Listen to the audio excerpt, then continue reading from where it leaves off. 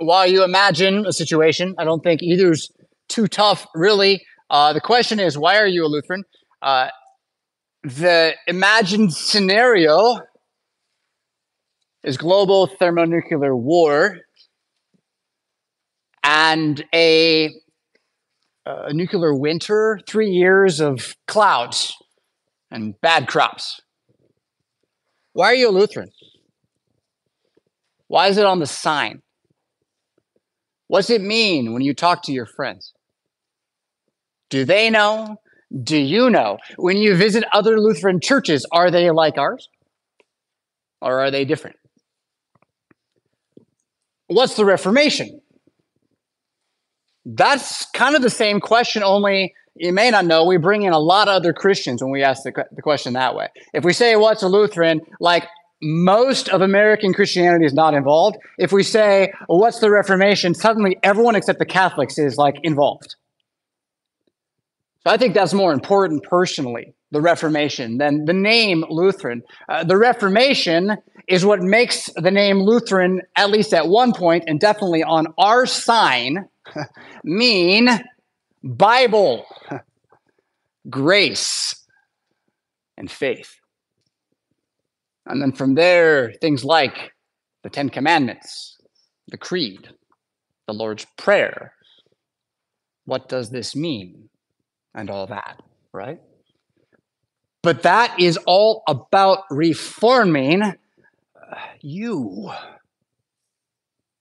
and me and us and our children from whatever we've inherited, good or bad, and there's usually both, right? Although right now, again, global thermonuclear war, I don't know, are you old enough to remember, what was it, Matthew Broderick and the Monkeys? The game, I don't remember. It's a movie, and it terrified me as a kid. And I thought it was over. I thought it was done. The wall came down, blah, blah, blah. And here we are, and I got to just ask the question, because it really isn't about, like, if this guy or that guy's smart enough. It isn't about that now. It's like, if this guy or that guy's dumb enough, and then everyone else flinches, right? And every morning I wake up and I think about this for like 30 seconds, a minute and a half, because it's in the news, right? Are you ignoring it? I don't know how you would ignore it. I think about it for like a minute and a half, and then I say, Jesus, thank you. Hallelujah. I'm going to do my life today. And I walk back to the Bible, and I start to study the wisdom of the Psalms and the Proverbs, and they remind me that my life isn't about what happens to the sky. Except for that I can know that the God who controls what happens to the sky, no matter how bad it gets, also is my God and with me, so that whatever happens, he will be with me that day for me to call upon him in praise, yes, thanks, yes, and prayer. Dear Jesus, give me the daily bread today, now that it's a nuclear winter. I like that my religion goes with me right through that wormhole. I don't even have to worry about it, really. I can walk past it in the morning and go deal with the leaves in my yard, which is frankly the biggest thing on my conscience, you know? So the Reformation is about how that kind of freedom is Christianity. That kind of freedom from fear, that kind of freedom from death, that kind of freedom from the stories of man. And it doesn't mean I'm not going to actually do something about the things I can do something about.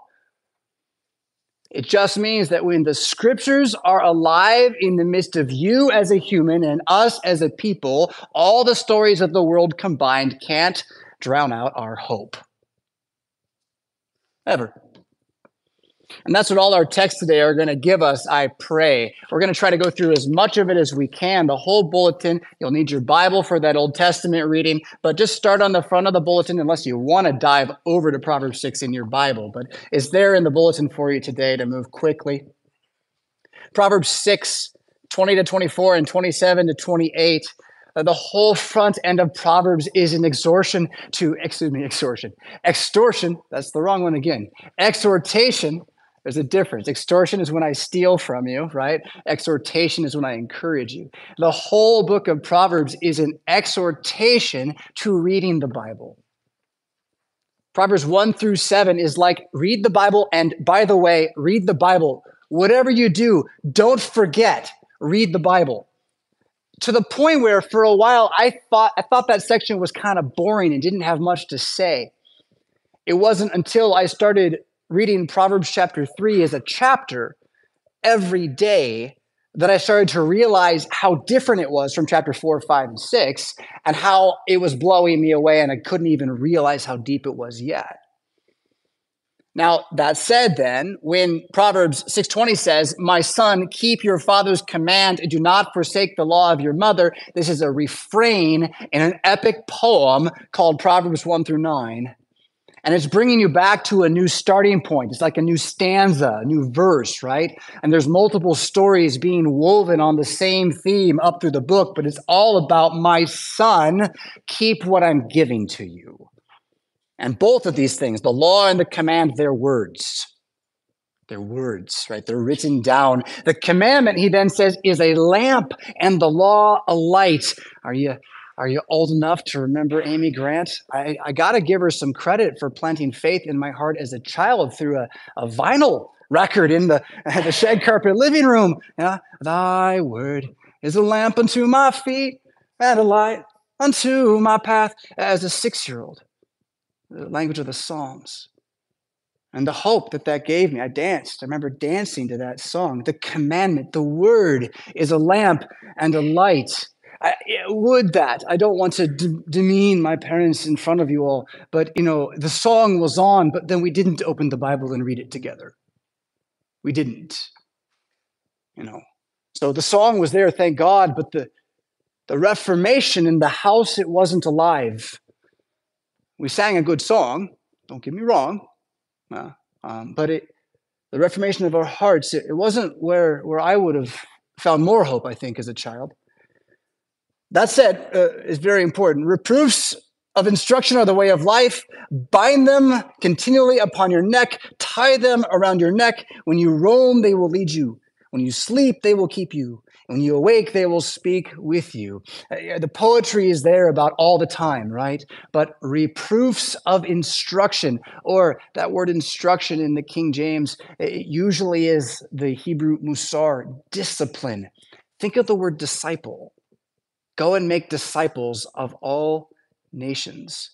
The reproof of discipleship is the way of life. Now, let me give you a Lutheran word. Repentance as discipleship is the way of life. Expect when you walk forward to not have everything right all the time. Expect that as you seek to be good, there will be those who are evil, and you can't stop them from making your life evil too. Expect that your own heart's going to participate in that more than you realize.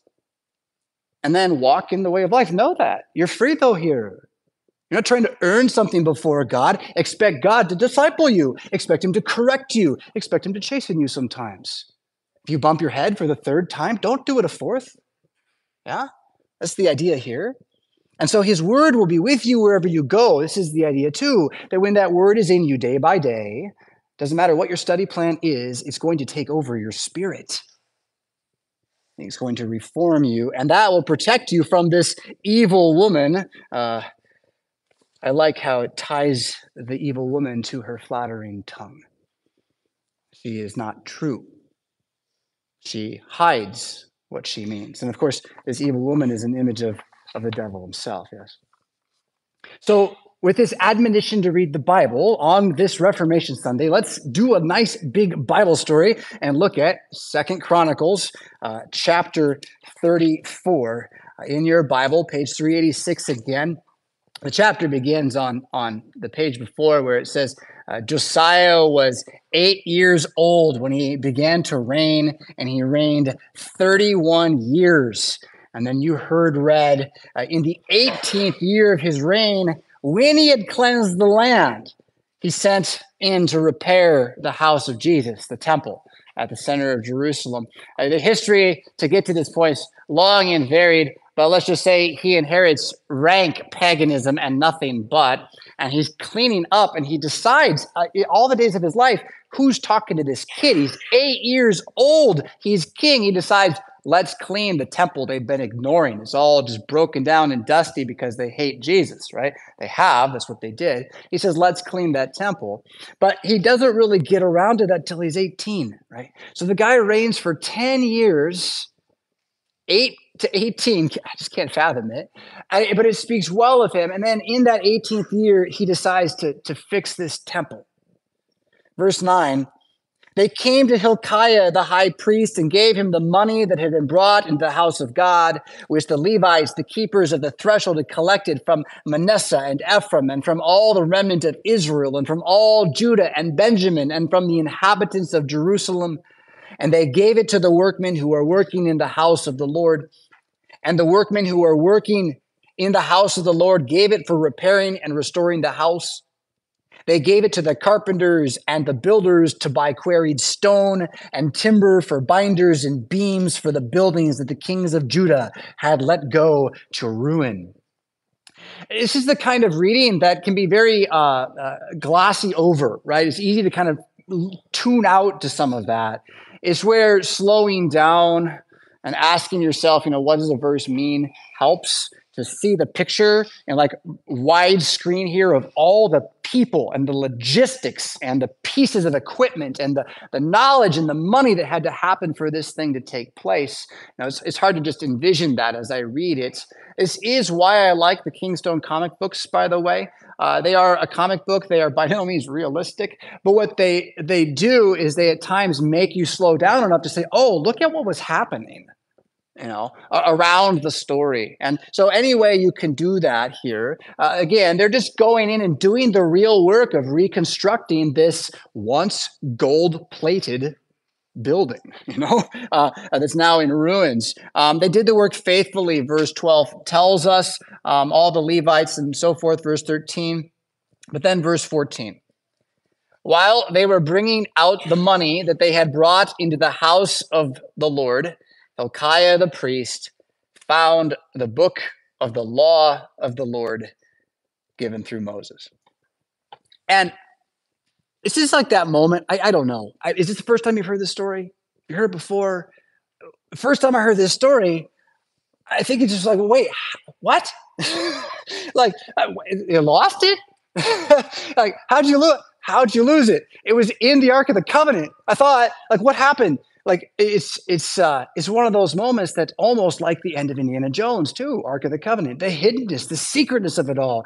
Oh, God had so allowed their coldness to his word to become what they were, that they didn't even notice when the Bible got taken away.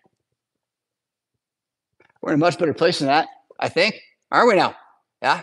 Good time to repent and rejoice that we have the Bible right in the pew in front of you. You got one at home. They're easy to buy. They're all over the place. But it's its own kind of flood now, isn't it? Getting to the Bible, finding it in the midst of the day, right? So the battle's still real.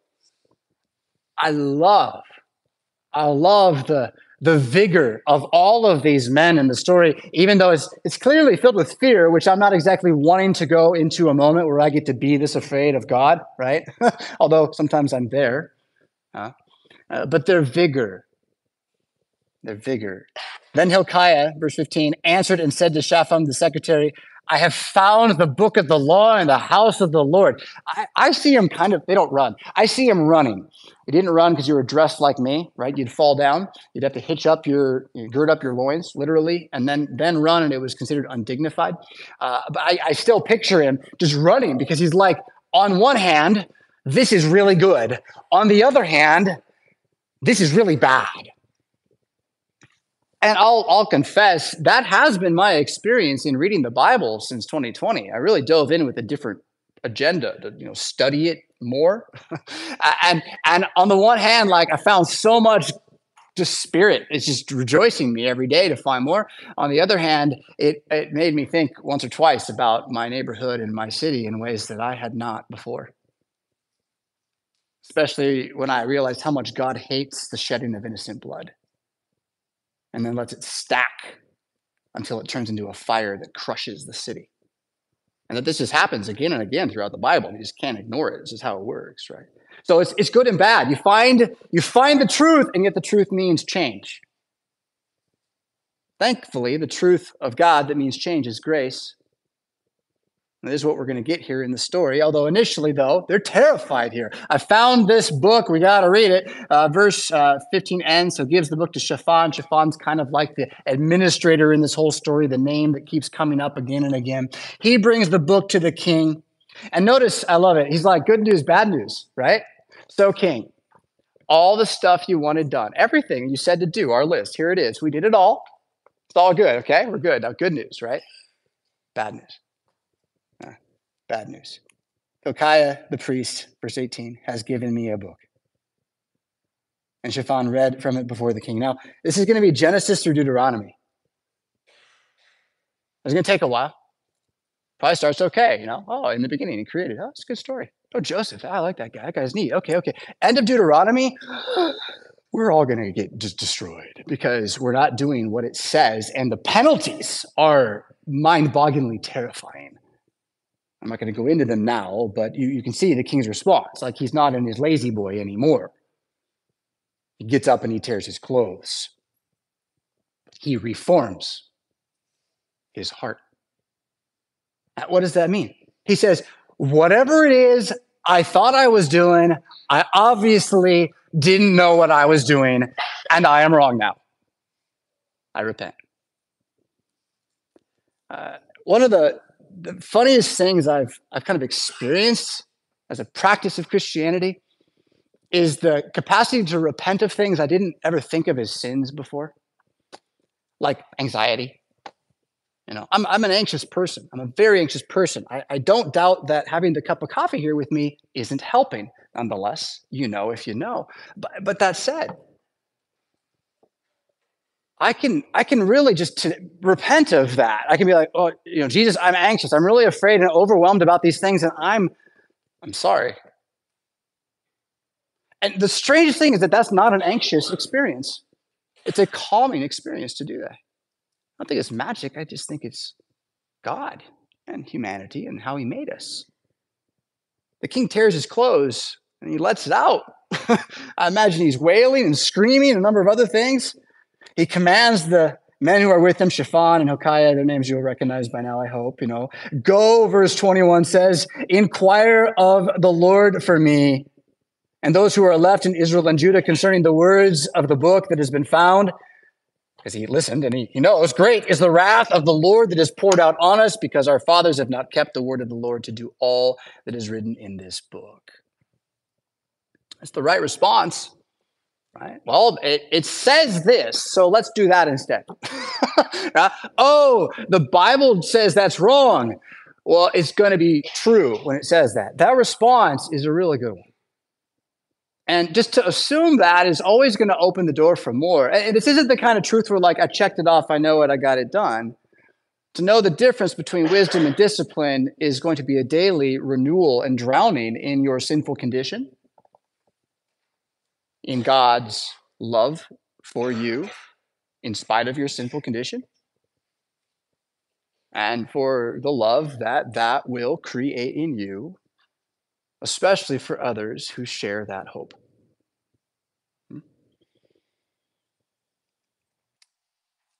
Hilkiah and the others go to Huldah.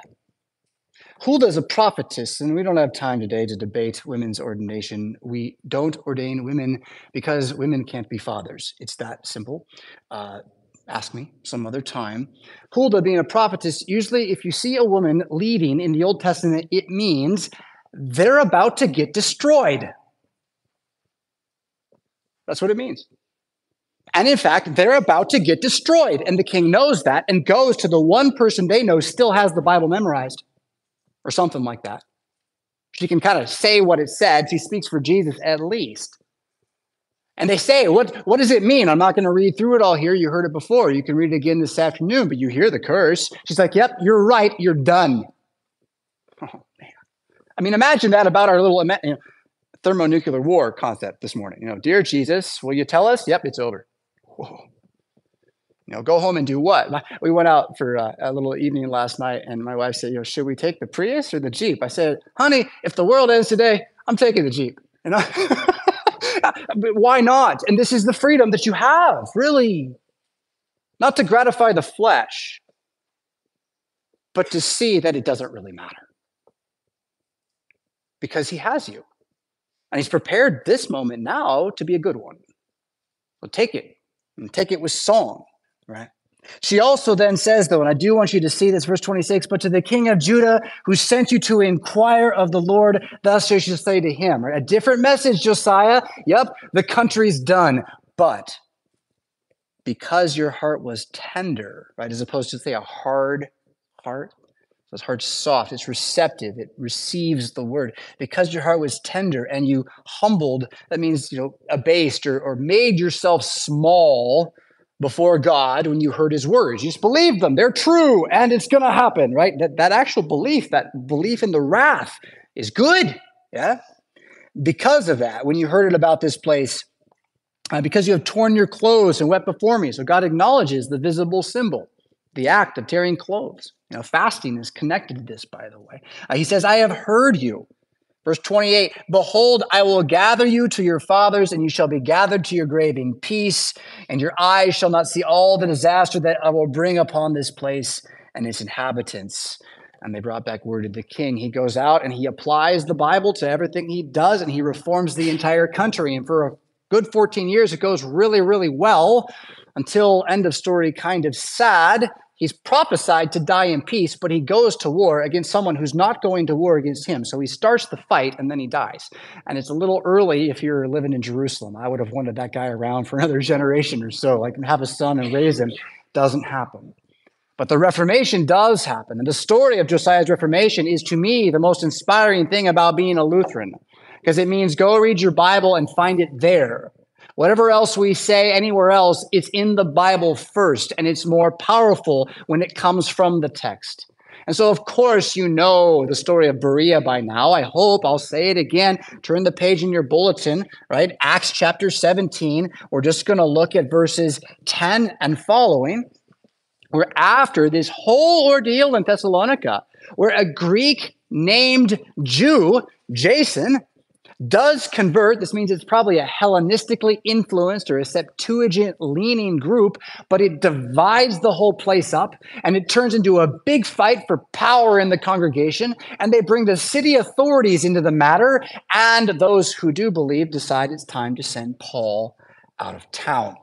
And so, again, verse 10, the brethren immediately sent Paul and Silas away by night to Berea. It's kind of southwest through some hilly mountain area. It's beautiful country, but it's a little more rugged where they're going away from the city. When they arrived, they went into the synagogue of the Jews. These were there's 10 Jewish men then in this community, at least. These were more fair-minded, sometimes translated as noble-minded, than those in Thessalonica. What does it mean that they're fair-minded? It is that they received the word with all readiness and searched the scriptures daily to find out whether these things were so. So it's twofold. The Spirit of God in the New Testament through the name Jesus Christ. It is twofold. One is that the words of the Bible are proclaimed out loud to you in Jesus' name, and you hear it and you receive it. You believe it. That's conversion, that's faith, that's preaching, that's admonition. It happens throughout our lives. It's not just a single moment. But then also, that word that goes in you is inspired. It is curious. It is hungry to know more. Because a disciple is an apprentice. A disciple is someone being coached. A disciple is a follower wanting to be like. And if you don't want to be like Jesus, why are you a Lutheran? Right? It's a good question.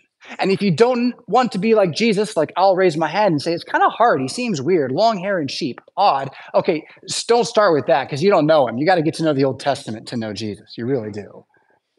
So start with Paul. Get to know Paul in Acts. Again, see his life as he ends up in Berea with these people who convert, including the few Greeks. Those are, again, Jews that speak Greek. But then let's go to Jesus. You want to get to know Jesus? Jesus he's some crazy. Luke chapter 4, verses 14 to 24.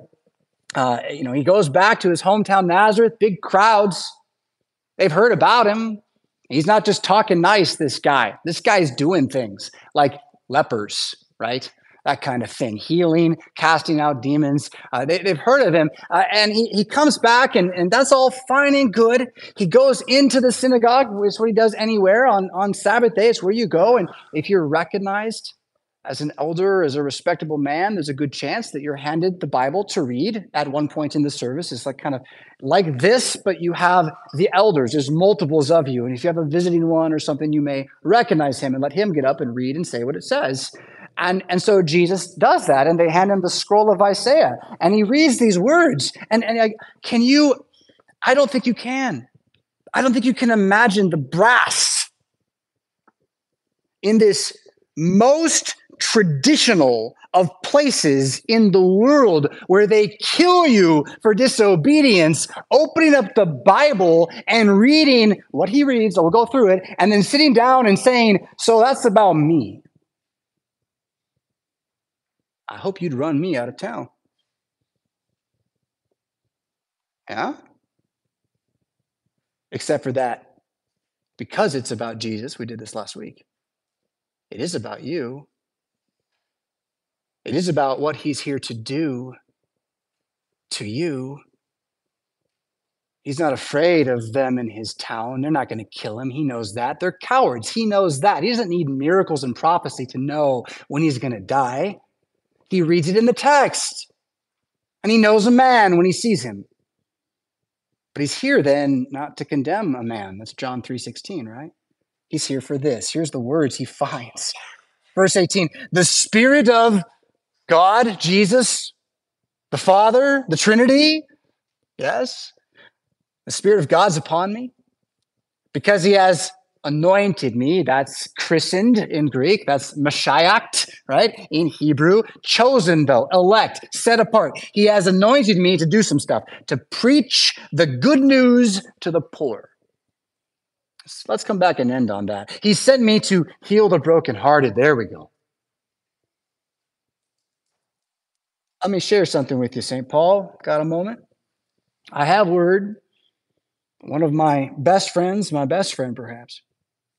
Hard to know. I haven't seen him for a good long while, but he's planning to move to Rockford. He's planning to come to St. Paul.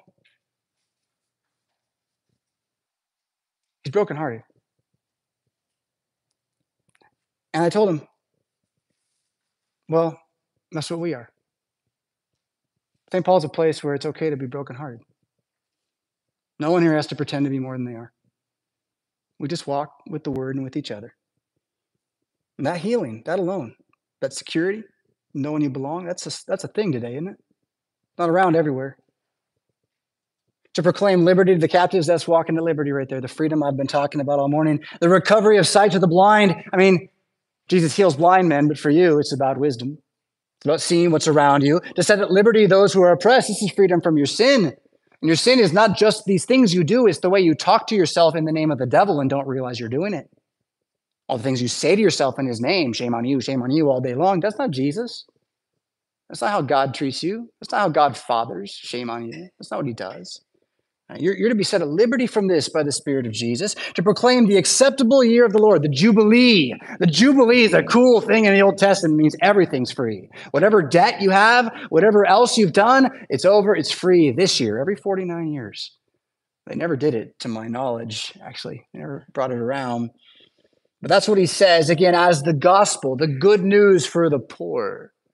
The poor being, those who are not in charge. Doesn't mean you don't have money.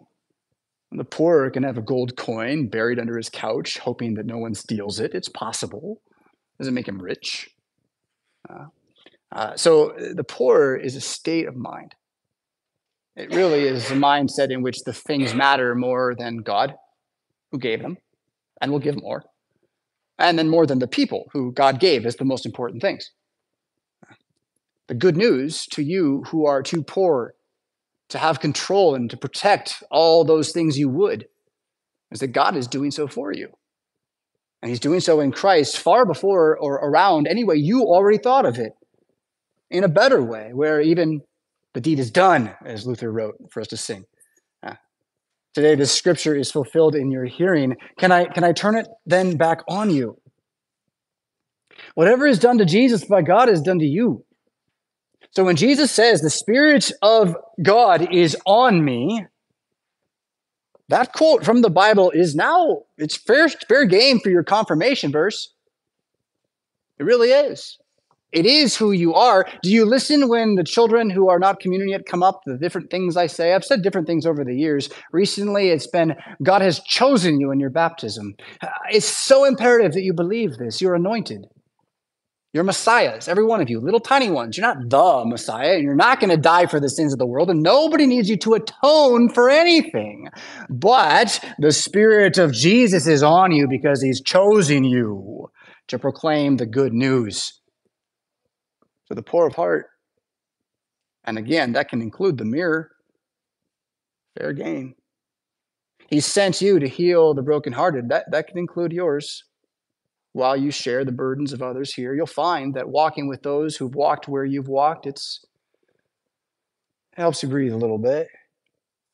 And he sent you to proclaim liberty to the captives, recovery of sight to the blind. He sent you to become wise and to be able to have a tongue that isn't a flattering tongue, but one that builds up with truth, that echoes, rings for all. He has sent you to set at liberty those oppressed. And it begins with you. It doesn't end with you. It's about us. It's the Reformation. It is God fixing things. And from the beginning, it was not so, and yet he foresaw it. The fall, the breaking of the world, which is why we're all brokenhearted. All of that is well in hand. And what we remember then as Lutherans is that no matter what other stories come, what other names get put up, what other great memories are there that make you think, yes, this, Christianity will not cease sojourning in this world without the need for you to daily reform your heart by turning to God and saying, I need you, Father. In Jesus' name, amen. Please rise for prayer.